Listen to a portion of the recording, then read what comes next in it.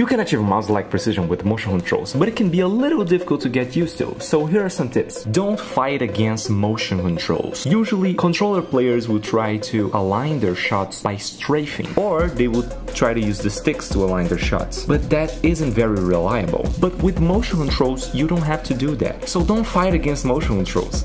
Actually use them. Don't activate them and keep trying to look forward all the time. Twist your hands just a little bit so you can align your shots without even needing to touch your analog stick.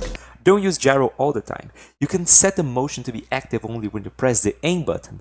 And once you get used to that, it will be much easier to change the gyro always on so you can be even more precise. Adjust your sensitivity. Maybe you're playing with a higher sensitivity. That doesn't really make sense for you. Don't stick with that. Just use what feels best for you. Over time, you gain experience and maybe you feel the need to increase sensitivity. Adjust your sensitivity. Again, in the last video I told you to decrease your sensitivity, but there are benefits on doing exactly the contrary. Practice a little bit with a high sensitivity and then go back to your usual sensitivity, you will see amazing results. Calibrate your controller mid-game. On games that have native support, you can set a recenter button, but for those that don't have it, just set a button to disable gyro. Usually I use it long press to disable gyro, so when your aim is offsetted, you can put it back easily mid-game.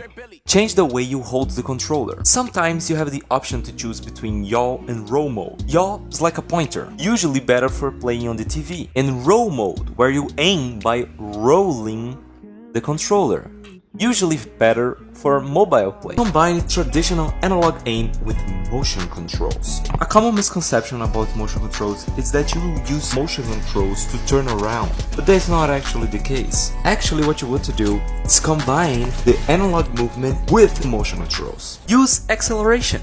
I know, acceleration in a mouse is usually very bad, but that's because of the abysmal acceleration curve that is applied by default on Windows. With gyro, it's another story, because you can rethink the accuracy of small movements, and without flick stick, you can do 180 super fast. Disable vertical analog aim. In some games, like Splatoon, your vertical aim is completely disabled. This actually obligates you to rely more on the motion sensors, and it can help you a lot to get used to gyro. Adjust vertical sensitivity.